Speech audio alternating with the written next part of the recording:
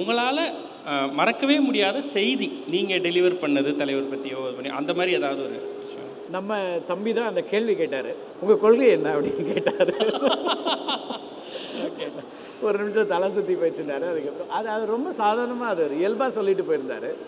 ஒரு நடிகர் எங்கே போய் மைக்க நீட்டினாலும் பதில் சொல்லாமல் போகவே மாட்டார், அவாய்டே பண்ணதில்லை. ஒரு வார்த்தையாவது சொல்லிட்டு போயிடுறாரு. அது ரொம்ப குரூஷியலான மொமெண்ட்டாக இருக்குது. இப்போ கூட இப்போ சமீபத்திய நிகழ்வுகள்லாம் பார்த்தீங்கன்னாலும் நான் யோசித்தேன், அவர் வந்து அவாய்ட் பண்ணுறதுக்கு தான் வாய்ப்பு இருக்கணும். வீட்டில் ப்ரெஸ்ஸை பார்த்தாரு, ஏர்போர்ட்டுக்கு வந்து அங்கேயும் மைக்கு நீட்டுறாங்க, அங்கேயும் பேசினார். எனக்கு தெரிஞ்சு அவர் வந்து எல்லாத்தையுமே வாட்ச் பண்ணக்கூடிய, அவர் சம்மந்தப்பட்ட விஷயங்களை பார்த்துட்டே இருக்காரு. உங்களுக்கும் ஃபீட்பேக் வரலாம், கட்டாயம் நேராக கூப்பிட்டு பேசிடுவார். மகிழ்ச்சி சார், எல்லாமே தெய்வ வாக்கு தான் சார். நீங்கள் வந்துட்டு இருக்கிறது எல்லாமே அப்படியே எடுத்துக்கிறேன். இதை தேங்க்யூ சார். தேங்க்யூ. நீங்கள் ரொம்ப நேரமாக அங்கே உட்காந்து ஏதோ பண்ணிட்டு இருந்தீங்க, என்ன பண்ணி? Okay, wow. Sunfeast Super Egg and Milk Biscuits presents Blacksheep's Superstarku Salute. World record tribute by RJ Vignesh. Title sponsor Sunfeast Super Egg and Milk Biscuits. Super combo, super tasty. Presented by Super Saravana Stores, Super Store of Shopping World. Milky Mist, Milky Mist Premium Dairy Products மற்றும் Sairam Group of Institutions. Powered by Skin Envy, Skincare Clinic. Experience world-class treatments at affordable price. Vijaya Optical House for the love of luxury மற்றும் SVS. டேஸ்டியான பலகாரங்களுக்கு SVS மாவு வகைகள். Electronics Partner Croma, Tata Enterprise. Biryani Partner Thoppi Vaappa Biryani. Beverage Partner Coca Cola. Venue Partner AMPA Sky One. நீங்கள் சொல்லும் போது சொன்னீங்க, ஒரு ஜேர்னலிஸ்ட்டாக நம்ம யாரையும் பிரமிக்க மாட்டோம் டக்குன்னு. அப்படியே இருந்தால் கூட அதை காட்டிக்க முடியாது நம்மளால். ஏன்னா நம்ம ஒரு பெரிய நிறுவனத்தை ஒரு ஆசிரியராக போய் அங்கே பார்க்கும்பொழுது. ஆனால் அதை தாண்டி இந்த மனுஷன்கிட்ட இந்த விஷயத்தை நான் பிரமித்தேன், நேரில் மீட் பண்ணும் போதோ இல்லை ஃபோன்லேயோ இந்த விஷயத்தை நான் பிரமித்தேன், இதை ஏன் அவர் பண்ணணும்னு நான் பிரமித்தேன். அப்படி நீங்கள் யோசிக்கிற விஷயம் எப்போவுமே இருக்கிறது வந்து அவரோட சிம்பிளிசிட்டி தான். எனக்கு வந்து நான் பல நேரம் நோட்டீஸ் பண்ணியிருக்கேன். நமக்குன்னு இல்லை, நான் வந்து ஒரு போகும்போது அல்லது வேறு யார் போயிருந்தாலுமே வெளியில் வந்து சென்ட் ஆஃப் பண்ணுவார். சக நடிகர்கள் பல பேர் நான் பார்த்துருக்கேன். அவர் வந்து நீங்கள் நோட்டீஸ் பண்ணிங்கன்னா தெரியும், அவரோட வீட்டில் கார் போய் நிற்குது, அந்த காரில் இன்னொரு ஆர்டிஸ்ட் ஏறி உட்காருவார், இவர் போயிட்டு வழி அனுப்பிட்டு கதவை சாத்திட்டு போவார். அது வந்து ரொம்ப இயல்பாக தன்னியல்பாக நடக்கும். நீங்கள் வந்து அது கேமரா இருக்குதுன்னு யோசிக்க மாட்டார், இதெல்லாம் இருக்காது. நான் பல அக்கேஷன்ஸில் அதை நான் நோட்டீஸ் பண்ணியிருக்கேன். அவரோட வீட்டுக்கு வந்தால் நம்ம வீட்டுக்கு வந்திருக்க ஒரு கெஸ்ட், அவங்கள நம்ம எப்படி ஹானர் பண்ணணும் அப்படிங்கிற மாதிரியான ஒரு விருந்தோம்பல் பண்பு வந்து ரொம்ப நல்லாயிருக்கும். அது வந்து இந்த இன்னும் ஏஜ், இன்னொன்று அனுபவம், இன்னும் அவருக்கு இருக்கக்கூடிய பொசிஷன், இது எல்லாத்துலேருந்தும் அவர் ரொம்ப அதையெல்லாம் தூக்கி அதை மைண்டில் வச்சுக்கிறது இல்லைன்னு நினைக்கிறேன். ரொம்ப சிம்பிளாக அதெல்லாம் கடந்துட்டார். அதை கடந்த ஒரு மனநிலையில் அதை அணுகிறாருன்னு நான் நினைக்கிறேன். அது ரொம்ப முக்கியம். அது வந்து அதுக்கு இன்னும் வயசாகணும்னு நினைக்கிறேன். சில நேரத்தில் நம்ம இதை பண்ணாமல் இருக்கமே, நம்ம இதை பண்ணலையே அவர் பண்ணுறாரு, அப்படி கூட இருக்கும் சில விஷயங்கள். Super sir. ஸோ ஒரு ஆளுமை மிக்க ஒரு நபராக, அதுவும் அரசியல் என்ட்ரி அப்போல்லாம் நீங்கள் சொல்கிறீங்க, நீங்கள் பேசியிருக்கீங்க போயிருக்கீங்க அப்படின்னு சொல்லி, உங்களால் மறக்கவே முடியாத செய்தி நீங்கள் டெலிவர் பண்ணது தலைவர் பற்றியோ பண்ணி அந்த மாதிரி ஏதாவது ஒரு விஷயம்? அது இருக்குது. அஃப்கோர்ஸ் நம்ம தம்பி தான் அந்த கேள்வி கேட்டார், உங்கள் கொள்கை என்ன அப்படின்னு கேட்டார். ஓகே, ஒரு நிமிஷம் தலை சுற்றி போயிடுச்சுட்டாரு. அதுக்கப்புறம் அது ரொம்ப சாதாரணமாக அது இயல்பாக சொல்லிட்டு போயிருந்தார்.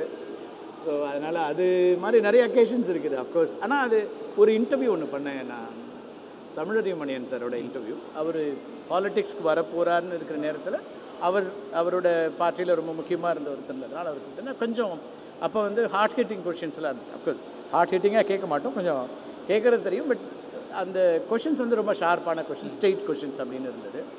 ஆனால் அவர் அதை பற்றி ஒன்றுமே கேட்கல என்கிட்ட. நான் இன்டர்வியூ பார்த்தேன், நல்லா இருந்துச்சு, அதெல்லாம் சொன்னாரே தவிர இந்த இடம் எம்பாரசிங்காக இருந்துச்சு, இதை நீங்கள் கூட புரிஞ்சிக்கலையா, இதை இப்படி கேட்டிங்களே, அப்படிலாம் என்கிட்ட ஒன்றுமே கேட்கல அவர். அது வந்து எனக்கு ரொம்ப சர்ப்ரைசிங்காக இருந்துச்சு. ஏன்னா ஒரு அரசியலுக்குள்ளே வர்ற ஒரு தலைவர் வரணும்னு எதிர்பார்த்த ஒருத்தருக்கு வந்து பொது வழியில் வரும்போது விமர்சனங்களை எடுத்துக்க வேண்டிய தேவை இருக்கும் நிறையா.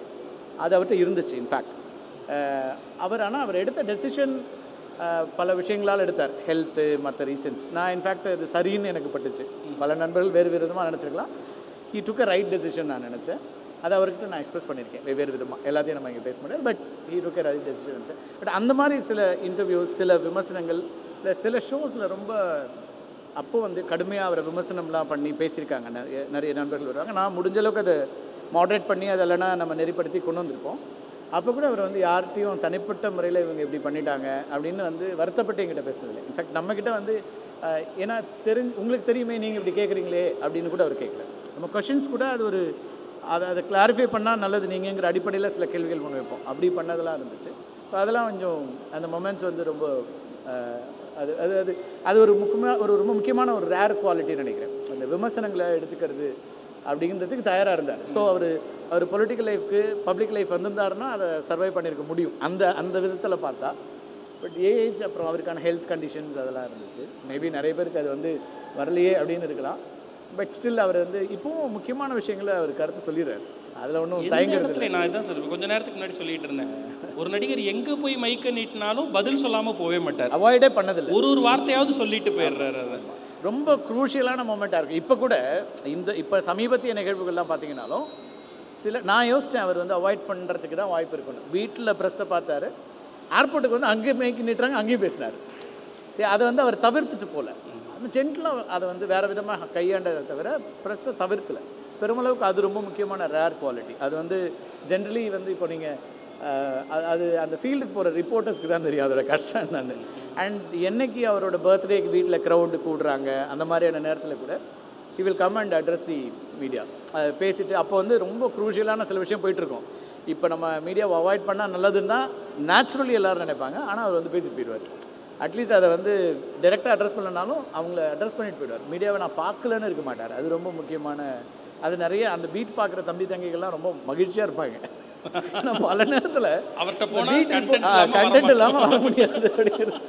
உங்கள் பாணியில் உங்கள் இதில் சொல்லணும்னா அப்படி தான், கட்டாயம் கண்டென்ட் கொடுத்துருவாரு. அதாவது நம்ம ஒரு உன்னிப்பாக கவனிக்கிறது ஒன்று, எல்லாத்தையும் நம்மளை பற்றி பேசப்படுற எல்லா விஷயங்களையும் கவனிக்கிறாரு, அதில் ஆழமாக அதை பேசணும்னு நினைக்கிறாரு. அதில் ஏதாவது ஒரு நேரம் வந்துச்சுன்னா அதை விளக்கம் கொடுக்குறாரு. அவரே கூப்பிட்டு இது இப்படி புரியப்பட்டுருச்சுன்னு விளக்கம் கொடுக்குறாரு. இது எல்லாத்தையும் தாண்டி நம்மளோட வேலைக்குள்ளே குறுக்கீடு இருக்கக்கூடாதுன்னு நினைக்கிறார். ஆமாம், உங்களை கூப்பிட்டு இது ஏன் கேட்டீங்க, அது ஏன் பண்ணீங்க, அப்படி இருக்க வேணான்னு சொல்லியிருக்கு. அவருக்கு வந்து இப்போ ஒரு பழகின அடிப்படையில் கேட்க கூட முடியும். நிறைய பேர் கேட்பாங்க, என்ன இப்படி பண்ணிட்டீங்க அப்படின்னு கூட அப்படி கூட கேட்கல. சரி, அது வந்து என்னென்னா ஓகே அது உன் வேலை நீ பண்ணுற கரெக்ட் அப்படிங்கிற இடத்துலேருந்து அதை அண்டர்ஸ்டாண்ட் பண்ணிக்கிட்டு அதுக்கப்புறமான உறவும் அப்படியே இருக்குது.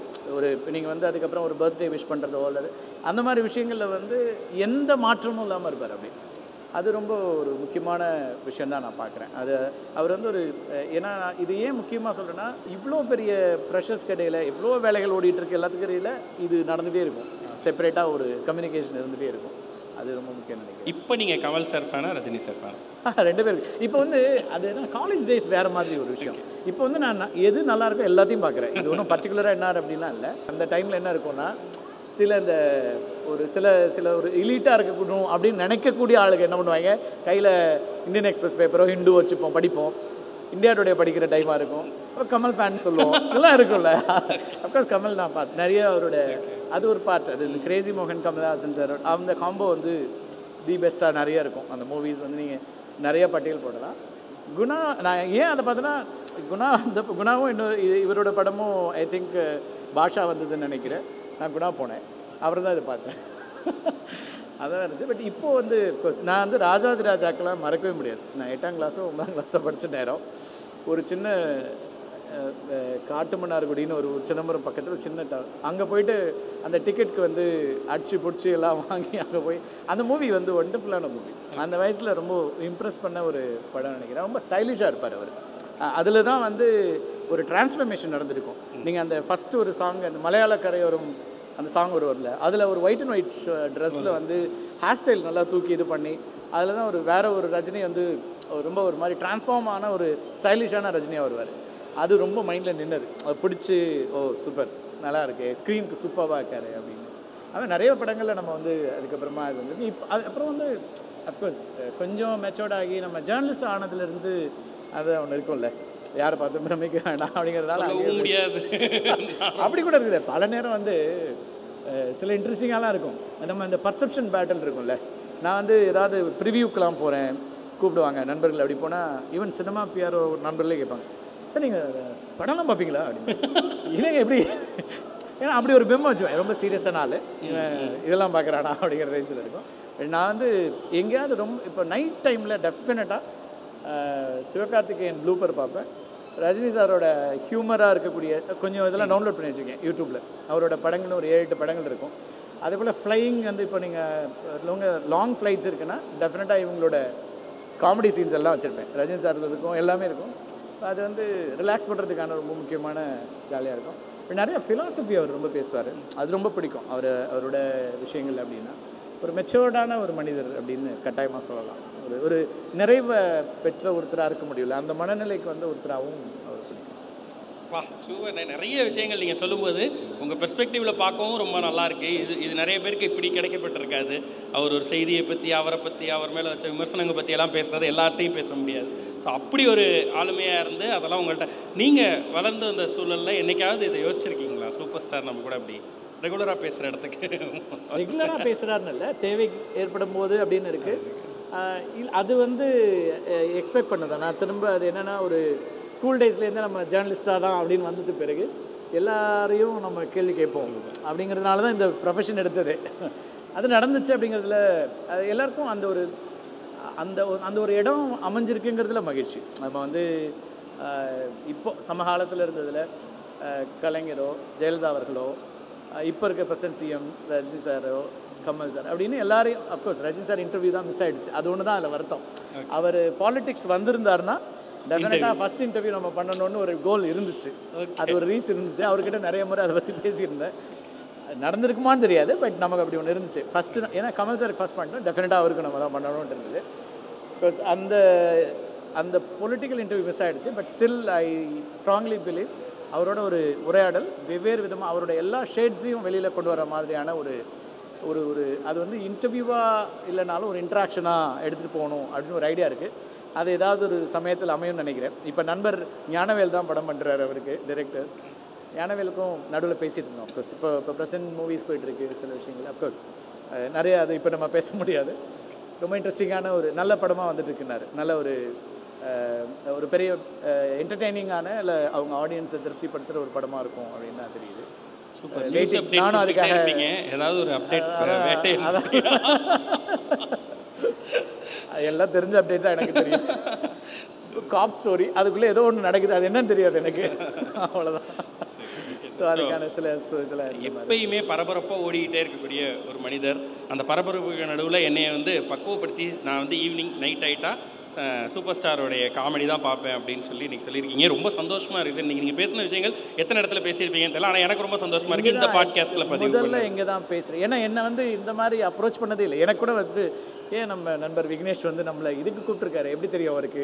பிகாஸ் நான் பெருசாக எங்கேயும் வந்து சினிமா பற்றியோ ரஜினி சார் பற்றியோ பர்சனலாக எங்கேயும் பேசினதில்லை. ஸோ ஒரு அக்கேஷன் அஃப்கோர்ஸ் அவரோட 49 years ஆஃப் ஜேர்னிங்கிறது பெரிய ஜேர்னி. அதில் சின்னதாக ஒரு பார்ட் நம்மளும் ரீகால் பண்ண முடிஞ்சதுன்னா மகிழ்ச்சி தான். அது உங்களோட பண்ணதில் ரொம்ப மகிழ்ச்சி. Super sir. ஸோ இது வந்து அப்போ எக்ஸ்க்ளூசிவ் பிரேக்கிங் ஃபஸ்ட் டைம் நீங்கள் சினிமா பற்றி சூப்பர் ஸ்டார் பற்றி பேசியிருக்கீங்க. தேங்க்யூ சார், ரொம்ப நன்றி எங்களுடைய அழைப்பு ஏற்று வந்ததுக்கு. நிறைவாக ஒரே ஒரு கேள்வி. ஸோ இது வந்து எஸ்விஎஸ் சூப்பர் ஸ்டார் வெற்றி சீக்ரெட் மூமெண்ட். ஸோ அவருடைய இந்த வெற்றிக்கு ஒட்டுமொத்தமாக ஏதோ ஒரு சீக்ரெட் இருக்குன்னா அது என்னன்னு நீங்கள் நினைப்பீங்க? உழைப்புன்னு நினைக்கிறேன். ஃபோக்கஸ். அவர் மேலே இருந்த நம்பிக்கையோட ஒரு ஃபோக்கஸ்டாக அந்த ஒரு ஜேர்னி அவர் வடிவமைச்சார். அது அவரே அவருக்கான பாதையை உருவாக்கி அதில் நிற்கிறவர். சாம்ராஜ்யத்தை கட்டி அமைச்சு அந்த சாம்ராஜ்யத்தில் தொடர்ச்சியாக கொடி நாட்டுறது ரொம்ப கஷ்டம். ஒரு கிட்டத்தட்ட 4-10 ஆண்டுகள் 5-10 ஆண்டுகள்னால் எத்தனை ஜென்ரேஷன் வந்திருக்கும். எல்லாத்தையும் தாண்டி ஒரு மனிதர் நிற்கிறாருன்னா ஐ திங்க் அவரோட கண்டினியூஸ் எஃபர்ட் அது ரொம்ப முக்கியமானதுன்னு தான் நினைக்கிறேன். கான்ஃபிடன்ஸ் அஃப்கோர்ஸ் இருக்கும். எல்லாத்தையும் தாண்டி ஒரு ரொம்ப is a best human being. எனக்கு அது ரொம்ப பிடிச்ச ஒரு விஷயம் பர்சனலி. ஸோ தலைவர் ஸ்டைல்லே சொல்லணும்னா அவரோட ஃபோக்கஸ் குறி வச்சா ஏற விழும். அதுதான் 49 வருஷமாக விழுந்திருக்கு, 50வது வருஷத்துக்குள்ளே காலடி எடுத்து வச்சிருக்காரு. இந்த தருணத்தில் இந்த 50 hours நான் ஸ்டாப் பாட்காஸ்ட் லைவில் இணைஞ்சதுக்கு ரொம்ப ரொம்ப நன்றி சார். நீங்கள் சொன்ன மாதிரி நிறைய புது விஷயங்களை இன்றைக்கி உங்கள்கிட்ட இருந்து தெரிஞ்சுக்கிட்டேன். கேட்குறதுக்கு அவ்வளோ சந்தோஷமாக இருந்துச்சு. மீண்டும் ஒரு தருணத்தில் சந்திப்போம். Thank you. Thank you Vignesh. All the best for the show. 50 hours வந்து டெஃபினட்டாக நீங்கள் 100 hours பண்ணக்கூடியவர் தான். ஆனால் ரொம்ப என்டர்டெய்னிங்கான ஒரு அவர். And it's a tribute for Rajini sir டெஃபினட்டாக சொல்ல முடியும். அவரும் மகிழ்ச்சியாக அதை பார்ட்டாவது கேட்டுருவார், ஏதாவது கட்டாயமாக கேட்டுருவார். எனக்கு தெரிஞ்சு அவர் வந்து எல்லாத்தையுமே வாட்ச் பண்ணக்கூடிய, அவர் சம்மந்தப்பட்ட விஷயங்களை பார்த்துட்டே இருக்காரு. உங்களுக்கும் ஃபீட்பேக் வரலாம், கட்டாயம் நேராக கூப்பிட்டு பேசிடுவார்.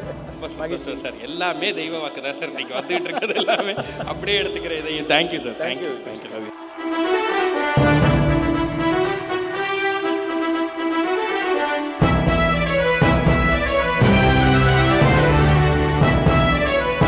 Blacksheep Superstarக்கு salute.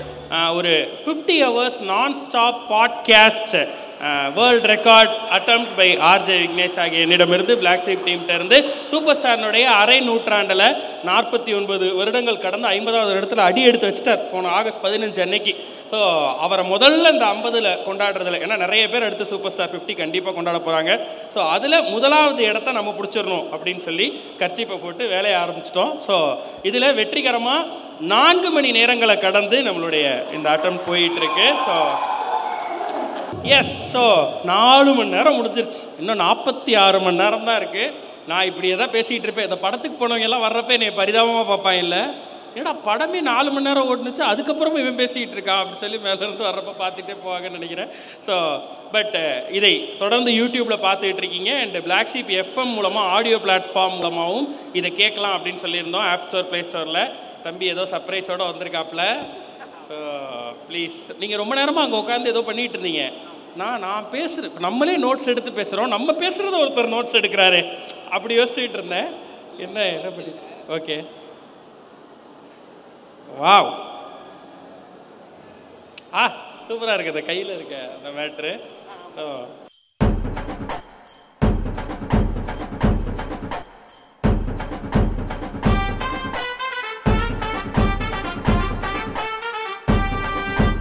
நான் என்ன பண்ண போகிறேன் சரணுக்கு, என்ன பண்ண போகிறேன் தெரியல. சரண், சூப்பர் சரண், எங்கேருந்து வரீங்க சரண் நீங்கள்? இங்கே பக்கத்தில் இருந்தா. ஏன் ஏதாவது யார்கிட்டையும் சொல்லாமல் வந்திருக்கீங்களா? இல்லை, ஆஃபீஸ் முடிஞ்சு அப்படியே. ஆஃபீஸ் ஆக்சுவலாக வேறு பிளான் தான் வச்சுருந்தேன். ஓகே, லைக் இப்போது இது வந்து முன்னாடியே எனக்கு தெரிஞ்சிருச்சு இந்த மாதிரி ஒரு ஷோ நடக்க போகுதுன்ட்டு. ஸோ நான் ப்ரிப்பேர் பண்ண என்னன்னா, சரி லேண்ட்ஸ்கேப்பில் இந்த பக்கம் நீங்கள் இந்த பக்கம் தலைவர் வச்சு ஒரு கான்வர்சேஷன் மாதிரி வரைஞ்சா எப்படி இருக்கும்னு சொல்லிட்டு ஃபஸ்ட்டு ஒரு ஐடியா பண்ணியிருந்தேன். அது ஆஃபீஸில் கொஞ்சம் லேட் ஆகி நான் அப்படியே பஸ்ஸில் அடித்து பிடிச்சி வந்து இங்கே வரதுக்கே ஒரு 8 o'clock 8:30 ஆயிடுச்சு. சரி, அதான் அப்படியே ஒரு கேரிகேச்சர் மாதிரி பண்ணிடலாம். இங்கே உட்காந்து அத்திரி புதிரிக்கு நடுவுலையும் வந்து அங்கே உட்காந்து இங்கே உட்காந்து நிறைய ஆங்கிள்ஸில் கேப்சர் பண்ணிங்கன்னு நினைக்கிறேன். ஆக்சுவலாக அங்கே உட்காந்து உங்களை அந்த வியூவில் இருந்தால் பண்ணது. அப்புறம் அங்கே எனக்கு சரியாக உங்கள் ஃபேஸ் தெரியல. ஸோ இங்கே வந்து அப்படியே இங்கேருந்து பக்கத்தில் மட்டும் வரைகிறேன்னு சொல்லியிருந்தா நான் இப்படி பார்த்தே பேசியிருப்பேன் 4 மணி நேரமாக. என்ன நீங்கள் தெரியாமல். சரி, okay, super Charan, thank you. Lovely. And super star ஃபேனா நீங்கள்? ஆமாம், சின்ன வயசுலேருந்து. சூப்பர், அந்த கனெக்ட் தான் இதை பண்ண வச்சிருக்கேன். ஆக்சுவலாக இது 50 மணி நேரம் நீங்கள் அவருக்காக பேசுகிறீங்க, நான் என் சைடில் ஏதாவது உங்களுக்கு தரணும் இல்லையா? தெய்வமே நன்றி, தெய்வமே நன்றி நன்றி நன்றி. Super super, thank you Charan bro. Thank you. Lovely, love you.